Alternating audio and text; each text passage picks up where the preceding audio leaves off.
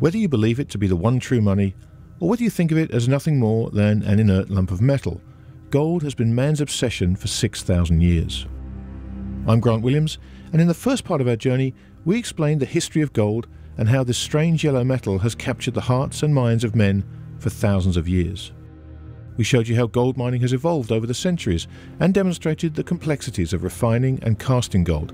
And we took you underground for a never-before-filmed look at the most secretive gold vault in the world. We looked at the history of the gold standard and saw how a president's decision to close the gold window in 1971 profoundly changed the world around us. And perhaps most importantly, we showed you why gold became and remains money. In the second part of our journey, we'll look at the difference between Eastern and Western attitudes towards gold. We'll explain the difference between gold ETFs and the physical metal and why that makes the gold price different to the price of gold. We'll ask the all-important question, is the gold price manipulated, and, if so, by whom? Finally, we'll talk about the possible future of gold. What role, if any, could cryptocurrencies play? And is Bitcoin the new gold, or just another doomed alternative to the only money that stood the test of time?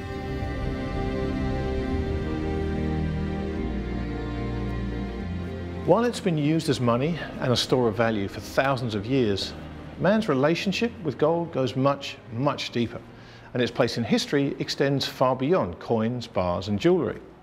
We begin the second and final instalment of our journey with a look at some of the properties of this remarkable yellow metal.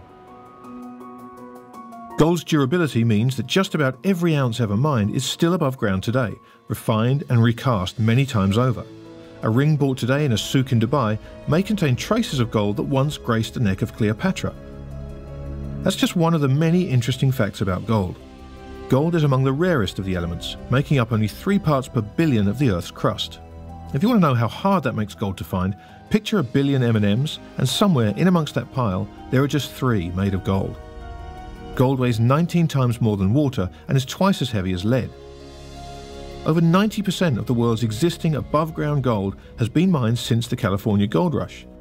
And if all the existing gold in the world was pulled into a wire 5 microns thick, it could wrap around the world 11.2 million times.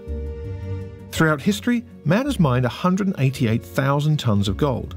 To put that into perspective, you could place all of it into 2 Olympic-sized swimming pools.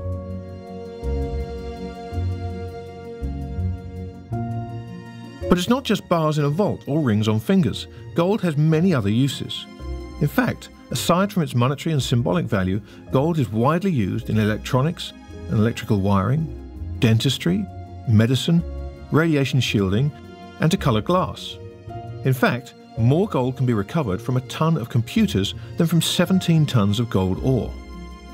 Even the human body contains about 0.2 milligrams of gold, which is found mostly in our blood.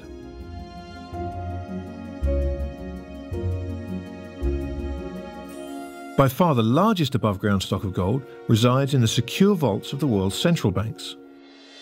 In total, the top 10 central banks in the world own some 23,000 tons of gold, and the IMF owns another 2,000 tons. This equates to around 12% of all the gold ever mined. Throughout thousands of years of history, gold's remarkable elemental properties have provided an incredibly stable store of value. But those same properties have led many critics to look upon it as a boring asset, which they claim in the long term offers low returns at best.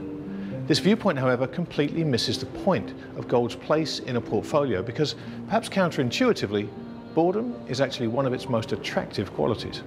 Well, critics argue that it provides boring returns because they're thinking of gold as an investment. Gold shouldn't provide any return, and it's not an investment. The reason gold doesn't provide any return is because it doesn't have any risk, and there's no return without risk. So a $100 bill doesn't provide any return unless you deposit it in the bank, at which point it's no longer a $100 bill, it's a liability of the bank. And you are the creditor with the risk of the bank not paying you back. And the biggest risk that it doesn't have, which all financial assets have in Trump's, and that is the risk of permanent impairment. In other words, the risk of permanent loss of value. Gold price can go up, it can go down, but gold itself is permanent. Gold is an excellent hedge in times of rising inflation. While in deflation, it works pretty well, but you shouldn't focus on prices then. Then you should really focus on the purchasing power. Because if gold goes down 10% and stock prices go down 70%, it's still pretty good, I would say, yeah, because you're massively increasing your purchasing power. If you think about the set of circumstances that allows gold to do well, they're always, not always, but they're often catastrophic circumstances. So I would agree with you. Gold offers boring returns. Boring returns like $35 in 1971 and what, $1,250 today? If you think about the returns of other asset classes that don't offer up insurance, give me that boredom. To many people, gold is simply a price on a TV screen or a computer terminal, and it's often nothing more than the fluctuations in this price in both directions, which are used to determine whether owning gold has been a successful investment or not. But is this fixation on its price the correct way to think about gold? And if not, then what is? People focus on the price of gold, but also people focus on the price of everything.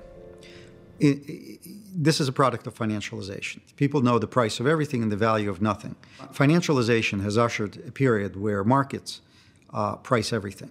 And so people can track prices of everything and the value they're worth by the amount of dollar units that they have. People who are very focused on the amount of money they have should move to Japan because they would have 100 times more money because Japanese yen is 100 to $1. So if you want to be a millionaire, you can do it a lot faster there than you can do it here. Yeah, so a lot of people invest in gold and they get very upset because gold goes up or down in price and they think they bought at the wrong time or they sold at the wrong time. Of course, this is the wrong way to think about it because the reason gold's been money for thousands of years is because it's the most stable element. And what's really happening, of course, is that the dollar is going up and down in terms of gold, not vice versa. And it is true that you can make lots of money in speculations. Fiat currencies do go up in value occasionally. In fact, even in the middle of the Weimar hyperinflation, the mark would have sudden huge surges higher, and people who'd levered themselves up in gold and basically shorted the mark would get cleaned out, and this happens today in the gold market too. So people really shouldn't focus on the gold price. They should focus on preserving their capital, and gold does that. Gold preserves your purchasing power. In fact, gold increases your purchasing power over time, and it's best not to get too cute when you're in a sinking ship, which is what the U.S. dollar is right now. I think unless you really understand the structure of the global gold market, it's a little bit of a fool's errand to focus solely on what the price of gold is. So, for example, since 2013 in particular, early 2013, we've seen significant flows, physical flows, out of the West going broadly defined east, China in particular. And those physical flows have not driven, they actually have driven a decline in the price. And since late 2013, the price has effectively gone nowhere, even as physical flows have moved. And so when I say if you focus solely on the price, I think you lose a lot of informational value or the full mosaic of what's actually happening. Whilst people will fixate on the gold price, there's a very distinct difference between the gold price and the price of gold. The price of gold refers to the cost of putting a coin or a bar in your hand. It represents the cost of the physical metal itself. Meanwhile, the gold price has become nothing more than a reference point, a number by which any number of paper gold products are priced on a daily basis all around the world. But what do we mean by paper gold? And why is the astonishing rise of these derivative contracts potentially very, very dangerous? These are contracts, so I say paper. It's really a contractual relation. It takes many forms that give you exposure to the price of gold, but don't give you actual gold. And there are many of them. So what are they? A gold future on the COMEX, the commodity exchange, part of the Chicago Mercantile Exchange. So a COMEX gold future would be paper gold. A gold ETF, a GLD is the leading one. GLD, okay, so the ETF, for example, I'm not buying gold. A lot of people think they are. I'm buying a share of a stock that's traded on the New York Stock Exchange. That share of stock entitles me to basically price exposure. When I sell it, I'm not selling it back to the vault. I'm selling it to somebody else who wants to buy it. Paper gold represents gold that is circulated in certificated form. So one example of paper gold might be GLD, the ETF which is a derivative, really, of gold that trades on the New York Stock Exchange. It's efficient for holders because you don't have to go down to a bullion shop, pick it up, expose yourself to being mugged, and bury it in the backyard. It doesn't, however, represent physical gold. And for people who are nervous about the financial system, the fact that they own a derivative when what they really want is payment in fist is very difficult for them. Paper gold is basically the futures market, I would say. There's huge volume in the futures markets, and my perspective has always been, if you want to buy gold for safety reasons, to hedge against financial disaster or whatever, you have to buy physical gold. You don't want to have any counterparty. You have to have the real thing. If you want to speculate with it, of course you can buy paper gold, but it's just not the real thing. The difference between owning a paper contract or claim on gold versus holding the metal itself, while seemingly trivial, is a hugely significant one. The idea of owning a paper claim on physical gold, however, is viewed very differently in the West than it is in the East. After countless episodes of inflation, and where the debasement of fiat currencies by governments is commonplace, gold is viewed very differently indeed. There is a deeper cultural familiarity with gold. When I give the sort of gold lecture as an example to young South Asian women, they laugh at me. They say, in our culture, we have 1,500 years experience with gold. We have known for a much longer time than you that the government is not our friend, that we need a medium of exchange that's simultaneously a store of value. My suspicion is that any culture that has less rather than more social trust has a greater affinity for gold, because gold traditionally has been something that obviated the need for trust. The West did have, for 100 years or so or longer, very credible governments, limited government. Eastern governments have not had such a happy history of limited government, allowing the people to the freedom, the liberty to hold money as they see fit, and therefore Eastern populations tend to trust their governments less, and sensibly so. And so I think that the idea that gold is money never faded in the East the way it did in the West, because no one ever trusted fiat currency from those governments. So it's a lesson that we relearned in the West, I think fairly shortly, but I think that is an important distinction. It's not blanket sort of East versus West on this one, because I would say that there's definitely a sort of distinction there between what I would call traditionally stable countries and traditionally unstable countries.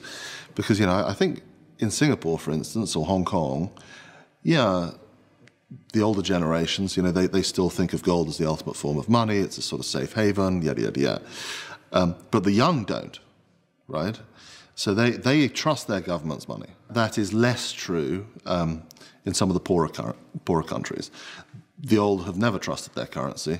In Indonesia, for instance, or India, they've been right not to, by the way, and the young don't much either. That, weirdly, has served them extraordinarily well relative to the developed world. I think the difference between the way that gold is viewed in the East versus the way gold is viewed in the West is probably at its core a function of history. I think it's been, for people in the West and people in the U.S. in particular, it's been a very long time since the U.S. has had a problem with its currency, a problem with sovereign insolvency. Part of that's a function of you know, this exorbitant privilege we've had since the gold window was closed in 1971, whereas people in the East have had much more recent and familiar personal experience with currency problems, with currency depreciation. And there's a greater degree of skepticism in the East, and like I said, more importantly, a greater degree of real experience in having these currency depreciation from which gold protected them. You know, I think the other reality is in the West, and I think it's a real credit to policymakers in the West, financiers in the West, there have been, particularly again in the U.S., there's a much greater degree of ability to manage financial asset prices. The creation, there's a great declassified U.S. document from 1974 from the U.S. Embassy in London saying, the creation of a very large paper gold futures market would go a long way in managing the price of gold because it would therefore reduce American demand for physical gold, and that would be a good thing. It's right there in black and white. You can see it. It's an official U.S. history. I just attended a conference in Singapore, and people don't care about prices. They constantly accumulate gold. They regard it as a currency, as money. They don't really care about the prices. Yeah, they just want to own gold, lots of gold. While in the West, I think we tend to buy very pro-cyclical. Normally, if you follow ETF demand, for example, yeah, ETF demand always goes up when prices go up. Yeah, so I think it's more momentum driven. On the other hand, if I compare the attitude regarding gold, for example, in Austria, where I come from, or in Germany, I think in our sort of monetary DNA, there's still a hyperinflation because our grandparents, they lost everything. While people in the United States, they're still kind of traumatized from the Great Depression and from deflation. And I think this also kind of explains why our central banks are acting very, very differently. The Chinese in this century have been buying gold. They virtually had nothing 12 years ago, and today they have bought more than or as much as the annual production of gold every year. And they now have, nobody knows how much the Chinese have, but they probably have 20,000 tons of gold. Whatever the split is between central and private, we don't know. But they certainly have now more gold than anybody else. Since the first gold futures contract was launched in 1972, there's been a strong move towards paper gold in the West. Futures contracts and latterly an explosion of ETFs have meant there are now any number of ways to own a paper claim of sorts on the ultimate physical asset without actual ownership. However, this idea of owning paper gold isn't restricted to individual investors. Over the years, even central banks in the West have traded in their physical gold for paper contracts or promises, this time in the form of leasing agreements to the so-called bullion banks. But why do Western investors prefer ETFs over physical gold? And how could that preference potentially come back to bite them? Well, people prefer ETFs not just for gold. I mean, we see a massive shift from active management to passive management. And I think one of the reasons for that is in this age of financialization, larger companies, larger capitalization companies on average are doing better than small companies because of economies of scale and because of cheaper borrowing costs and so forth, which is anti-competitive, product of financialization, product of the type of system that we now, credit-based system that we now have, oligarchical system that we now have. And so in that type of environment, ETF are easy, they're cheap, and they are equities. And if you think about gold specifically, you have to think of the structural nature of the asset management industry, where most managers all the managers have what's called a mandate, which is they have a policy that says what they can buy and what they cannot buy. Almost all managers have a mandate to buy equities. Very few managers have a mandate to buy commodities, particularly physical commodities. And so to buy physical commodity, there has to be a whole process of approving it through committees and so forth, whereas they can buy an ETF, which is just a stock, any minute of the day, and they don't have any issues with that. ETFs solve a problem that just doesn't exist. I mean, they bill it as a kind of, it's so easy, you can trade with it through your Charles Schwab account or something like that. Oh, yeah, fair enough. But Charles Schwab could easily trade if they weren't getting a sort of kickback of some form or other. They must be in some way, shape, or form from the ETF providers. They could easily have us as a counterparty, and we could trade physical gold. And instead of having an ETF and essentially an equity with an underlying relationship with gold, they could have physical gold, right? And that's not difficult to do.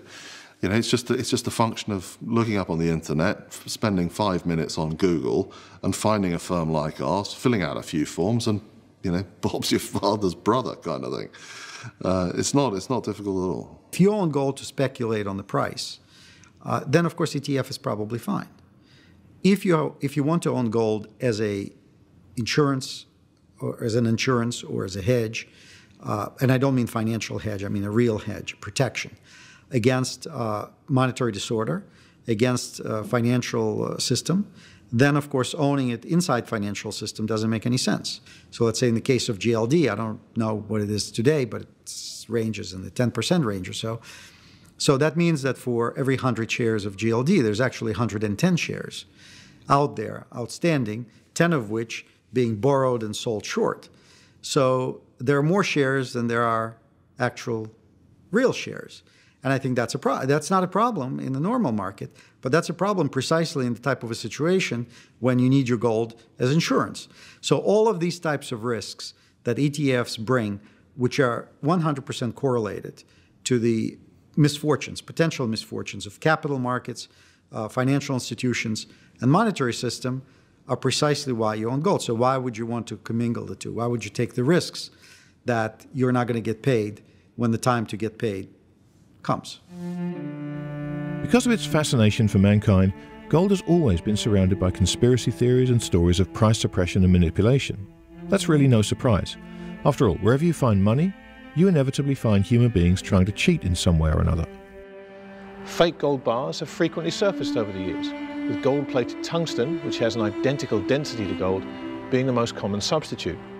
Fortunately, any one of a number of very simple tests will provide a conclusive answer as to whether a particular bar is fake or not. Gold is unique. However, the most important questions about possible manipulation of the gold price concern much broader issues and occur at a much higher level. Well, the question about manipulation is clearly a favoured one. People like to discuss this. I do think that even a cursory glance at historical fact will lead you in a fairly clear direction. I mean, it's not like this is a hidden thing. I mean, the London Gold Pool existed. It was an overt way of managing the gold price in terms of its price. It's clearly in the interest of central banks to manage, particularly in the monetary system as it functions right now, whether it does function or not being a slightly separate point. It's clearly in their interest to manage the risk-free rates. Would you influence the gold price? Well, it's said that gold is the reciprocal trust in central banks. You betcha. Would a cheaper gold price, notwithstanding the fact that central banks are the biggest holders of gold, 68% of their reserves are in gold, would you want to suppress it? You betcha. The problem's too big. Are they doing it? I don't know is the answer. But money, it's almost a racing certainty they probably are. Others, however, are far more confident, not only as to the question of whether the gold price is manipulated, but also who the culprits might be. Well, the gold price is absolutely manipulated. When I say that, I'm not, implying some deep, dark conspiracy. I don't think Janet Yellen wakes up in the morning and thinks about gold. I don't think Janet Yellen knows anything about gold, to be honest. I mean, she's sort of a geeky, liberal labor economist who worships the Phillips curve. So I don't think Janet Yellen's behind some conspiracy to, suppress the price of gold. But there's absolutely manipulation. And I've spoken to several experts. One is a PhD statistician. So it's not a PhD in economics, it's a PhD in statistics, works for one of the largest hedge funds in the world. He looked at a 10-year time series, and he took literally tick-by-tick information on the COMEX gold future for 10 years.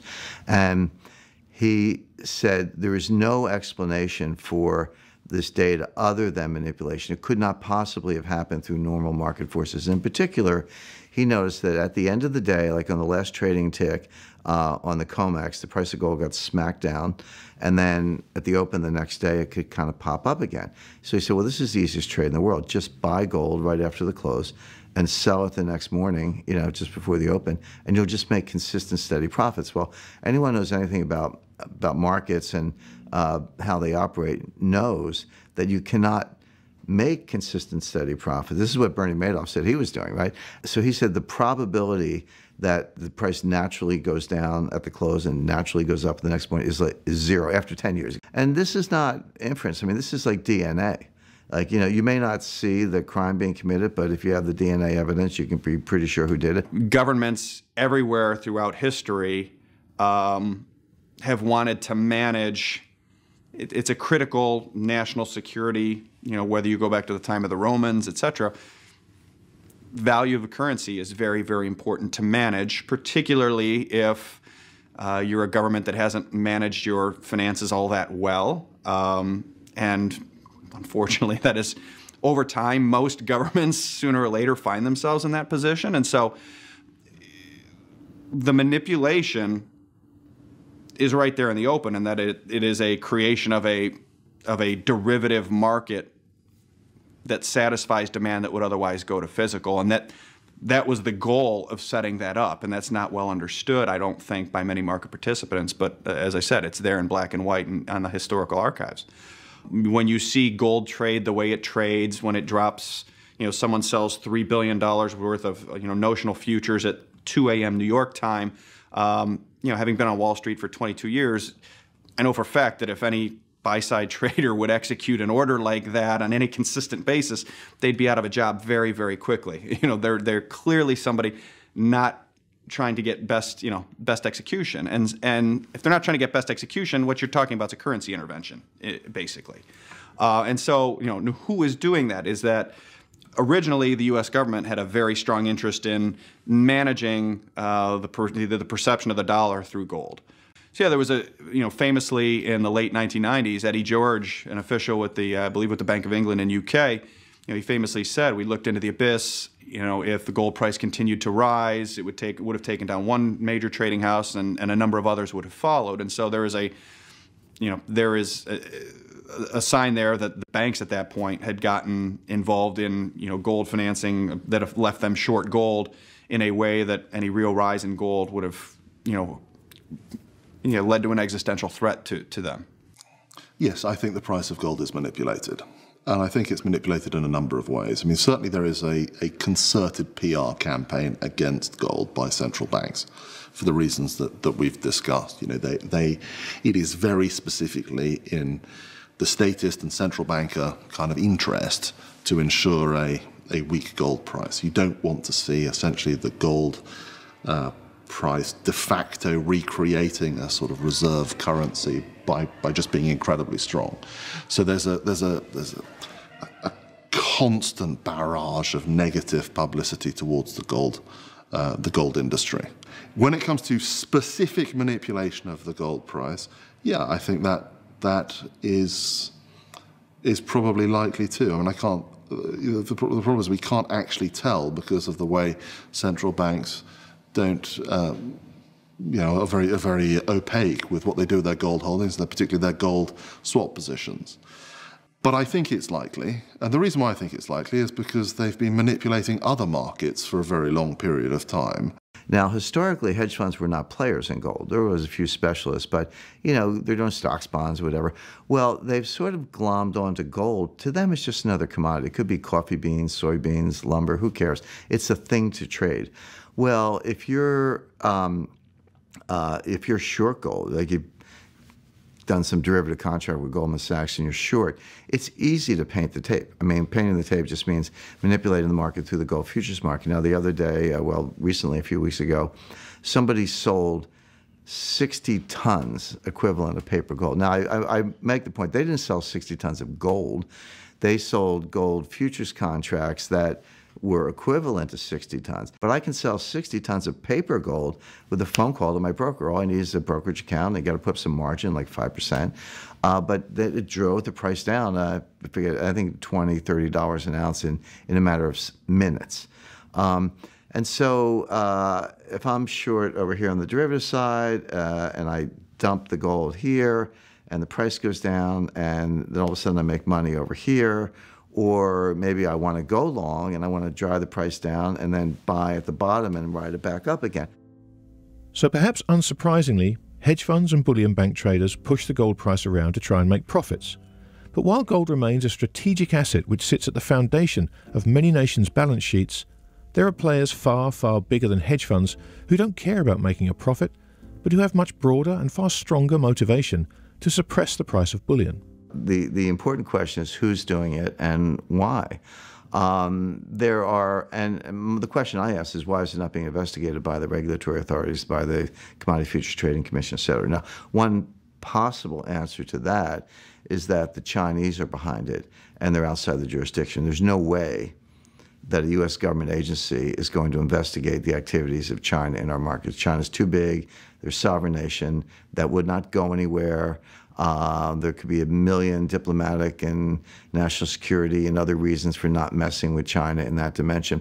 So China's my number one suspect because people go, wait a second, they got all this gold. Why would they want the price to go down? Well, the answer is they're still buying. Ultimately, they're going to want the price to go where it's going to go, which is $10,000 an ounce or higher.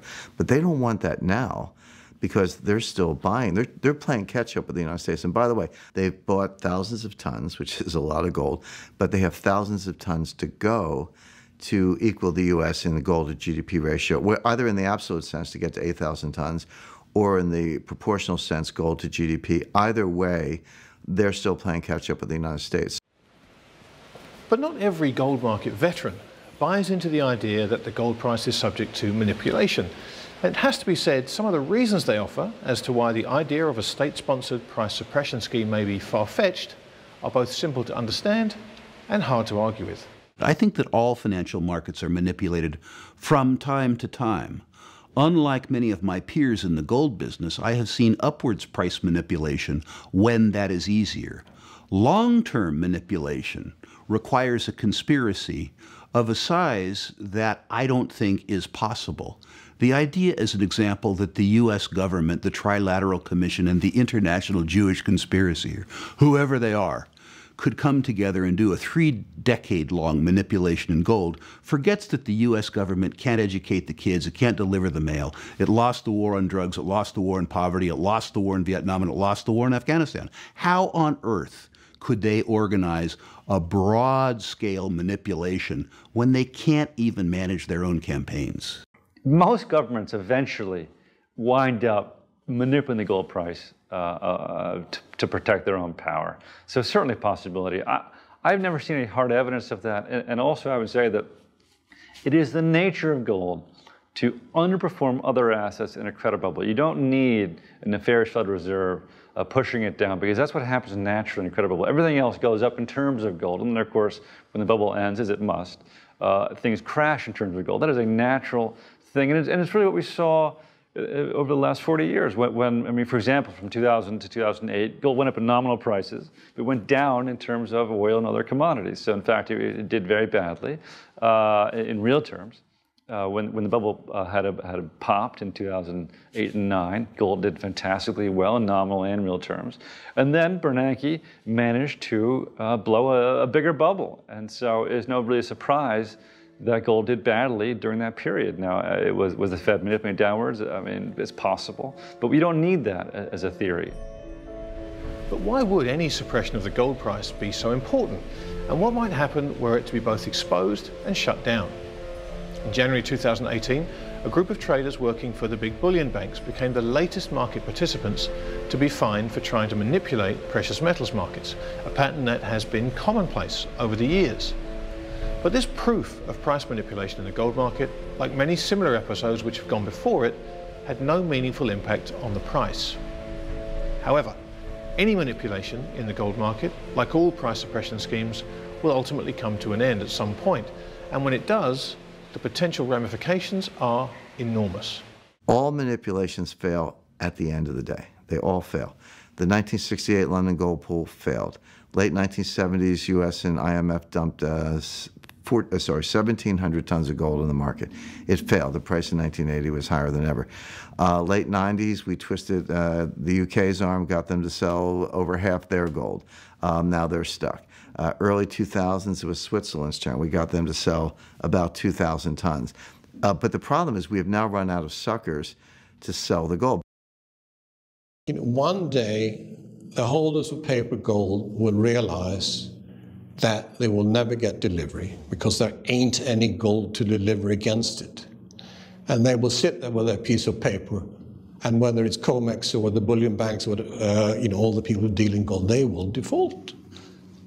And at that time, there just won't be any gold available, and the gold price will obviously shoot straight up, and it will be very hard to buy gold. One of the core lessons of history is that the market is more powerful than governments. And when this bubble we're living in currently pops, it doesn't matter how much they try to manipulate it. Gold will not be manipulated to that extent, so it will break out, whether they're manipulating it now or not. Alongside conspiracy theories and stories of manipulation, gold's history is filled with wonderful illustrations of how much it means to mankind, the extraordinary importance placed on protecting it, and the sometimes deadly lengths people will go to in order to possess it. In September 1939, as the German army advanced towards Britain, the government decreed that every person living in the United Kingdom register their gold with the Royal Treasury. Just weeks later, on the 7th of October 1939, HMS Emerald set sail from Plymouth in Great Britain for Halifax, Nova Scotia. The reason? Her hull contained millions of pounds of gold bullion, bound for the USA to pay for American war materials. 12 months later, with the war going badly for the Allies and the battle for the North Atlantic at its fiercest, Prime Minister Winston Churchill used emergency wartime powers to seize the gold that the citizens of the UK had been forced to declare the previous year.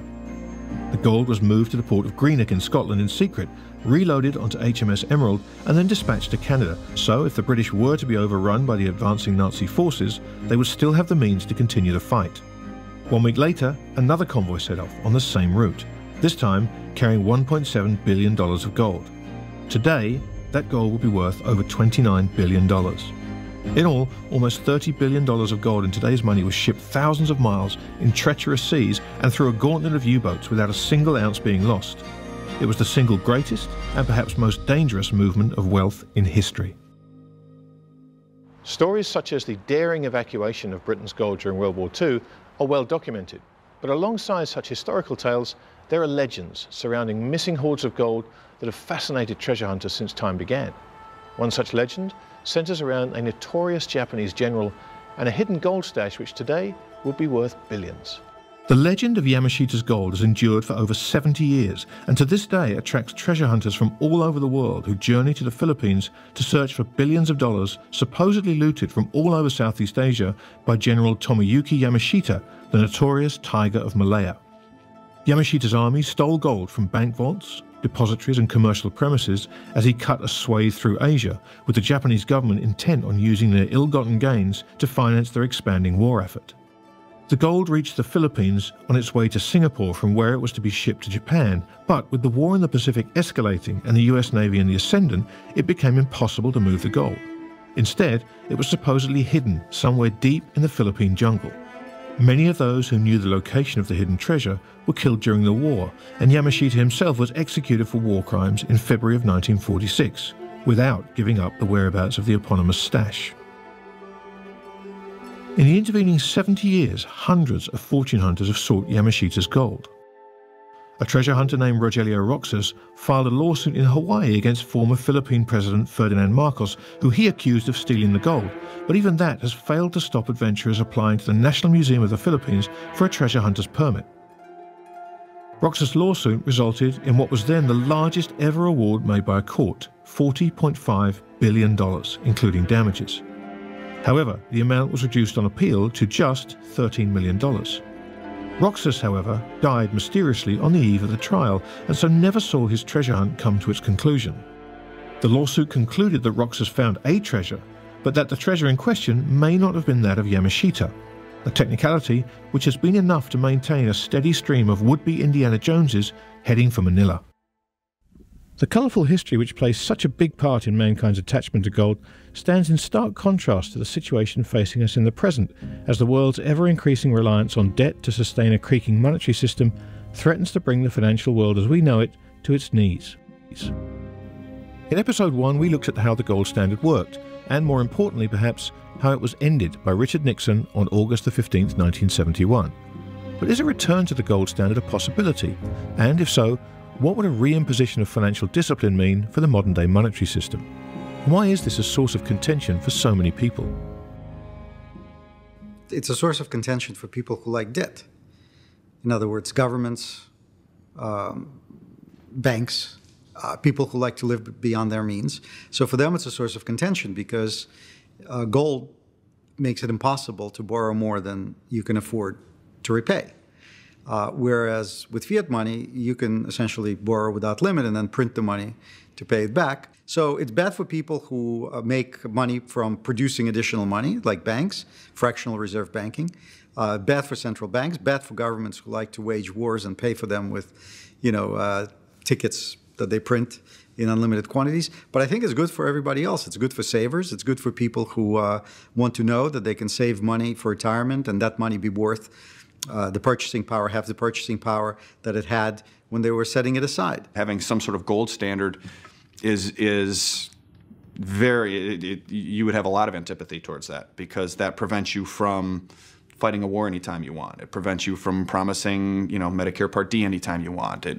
All of these things that, keep you in Washington or keep you really in any country for that matter. But in particular, given how the currency system has developed over the last 30, 40 years, it's only the U.S. that has exorbitant privilege. There's the way the system is structured. There are other governors or breaks that exist for other countries that have not existed for the United States for a long time. And I think that ultimately is why there's such a high degree of establishment, antipathy towards the gold standard.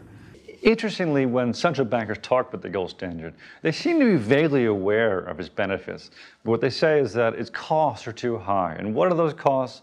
The costs are that the Fed and the government can't manipulate the economy. The idea is that under the gold standard, you'd have terrible depressions and employment would be very, very high levels, and there's nothing the government could do about it. And that cost is too high because the government can now stabilize prices.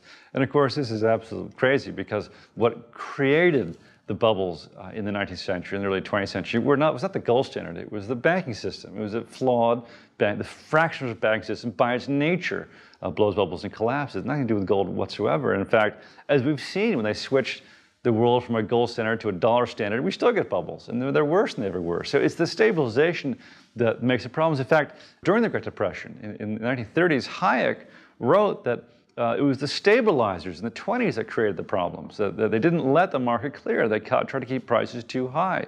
So it wasn't the gold that did it, the gold standard that did it. It was the banking system that made all these bubbles. But it's beyond bizarre to see Ben Bernanke get up and blame gold for all the problems that the banking system he was managing and now Yellen manages is responsible for all these problems. I don't think sufficient gold in the world in our current position to be able to support it, not without a readjustment in the gold price. I think someone came up with a figure of $35,000 an ounce. The argument clearly for it would be that it would force upon the regulators, the official institute, the central bankers in particular, discipline in terms of QE. I suspect that there will be some moment in time, a rebalancing. I think they're using the word reset. Nice soft word, palatable word like reset, that will occur in the next short few years, and that something new will evolve, and it might involve linking gold partly to gold or something else. I think that there'll be a lot of pressure on central banks to create a new currency that is linked to something that can't be QE'd and created out of thin air. You can't print this stuff. Once called a barbarous relic by John Maynard Keynes, gold is the oldest continuous medium of exchange known to man. So would a reset of some sort see gold continue to hold its position and remain the cornerstone of the modern financial system? In recent years, the emergence of cryptocurrencies such as Bitcoin has ignited furious debate about gold's future in the monetary system, with many believing that cryptocurrencies finally obviate the need for gold. The most likely future, however, is not a case of winner takes all. Do I think that there's room as a medium of exchange for an algorithm that also obviates the need for trust, is seamless and private, like Bitcoin? Absolutely. Do I want all of my savings stored in a unit of value whose only value is an algorithm? No. I, as a consumer of currency, want lots of currencies, and I want to pick and choose the utility at different points in time in my career for different purposes with regards to my life and my family's life. Bitcoin and gold are the competing faith systems. The nice thing about cryptocurrencies is that nobody owns it in the sense that it's a democratic arrangement through the distributed ledger. We all own the ownership of the block, and you can then buy parts of it, bits or parts of the chain. In other words, you can't QE it. It has a discipline inherently built into the system. The problem is it's not a medium of exchange, and quite probably the regulator won't like it either. It's challenging the position of the other cash guarantee, which is cash. Gold, of course, is yet another faith system. Why is that worth £31,000? Who says it's worth £31,000? Well, the answer is, up against this particular number, let's make it £31,000, you've got hundreds of thousands of people who are looking to buy at a price just below that, and people looking to sell just above that. In other words, you've got a huge weight of argument on both sides of the bid and the offer to give it that price. And a shift of perception, geopolitics, will shift the numbers of people, and so the price is confirmed or authenticated by the weight of numbers of people trading it. I don't think governments will introduce these things, as a general rule. So the only way I could see gold really re-emerging in the currency system, and it's the cryptocurrencies have been fascinating for this, is through some form of market-driven reintroduction, and that's what the cryptocurrencies offer. Right, and they really do, because now we don't need central banks for currency clearing internationally. We don't need large, massive banking institutions in order to settle trades. We just don't need that. We can do it across the phone these days. We can do it through cryptocurrencies, and I think there is a much more efficient currency waiting to happen that involves a cryptocurrency that sits on your phone, that you can trade with anyone in the world, at zero cost, and the underlying sort of ledger-based entry is gold sitting in a vault in somewhere like Singapore or somewhere like Switzerland or somewhere safe where the government's not going to steal it. And if you look at that, the whole monetary system based on essentially gold in a vault, essentially like the gold exchange standard, I could see that emerging, and I'm very, very, very excited by what cryptocurrencies offer, not just the gold world, but the whole world economy as a result of this. Because if you see the widespread adoption of a gold-backed cryptocurrency that is, that people have confidence in, then you're going to see an awful lot of change. I think it's a fantastic development that we're seeing at the moment. First of all, because people are actually discussing what is money again. They really care about those topics. Yeah, they research it. They're arguing. They're discussing it on Twitter, on Facebook, and whatever. I think that's great. Yeah. There should be competition of currencies, and I know that with all those ICOs now, when I heard initial coin offering for the first time, I thought it's a joke. Yeah, it sounded like IPOs back in the days, and there's 95% of it is probably rubbish. Yeah, and they won't be around in 1 or 2 years. But I think with Bitcoin being created pretty similar to gold because of the stock-to-flow ratio, with the inflation rate that is just given. I think with so much intervention in the whole space, I'm meeting so many brilliant young people that only see opportunities. While if you go to a conference in the finance industry, people say, okay, there's compliance and risk management and there's new legislation. Everything is just so much administrational work. And when you talk to those young developers in the crypto space, they're only seeing opportunities. They're excited. Yeah, there's so much innovation going on, and I just love that. And I think that many industries, especially the banking industry, they will get disrupted. And I think for gold, I don't regard it as a competition, because honestly, I know many people that understand Bitcoin and they say gold is totally fine, yeah. Charlie Morris once said that Bitcoin is electronical gold, something like that. There's lots of similarities.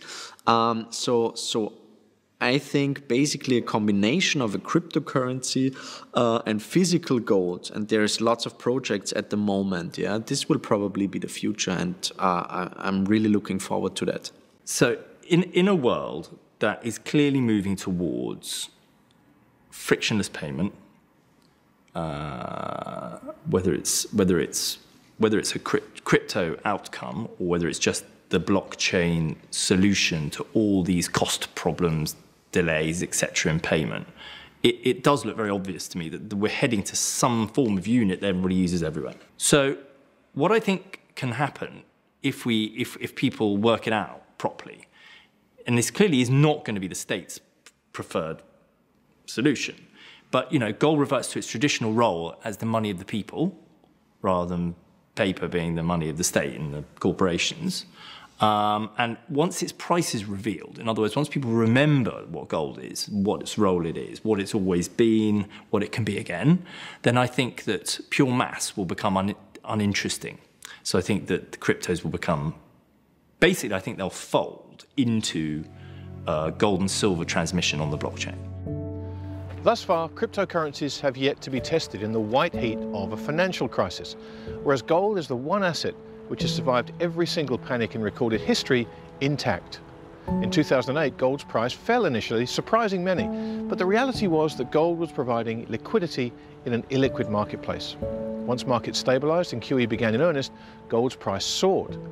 But how can we expect gold to act in the next financial crisis?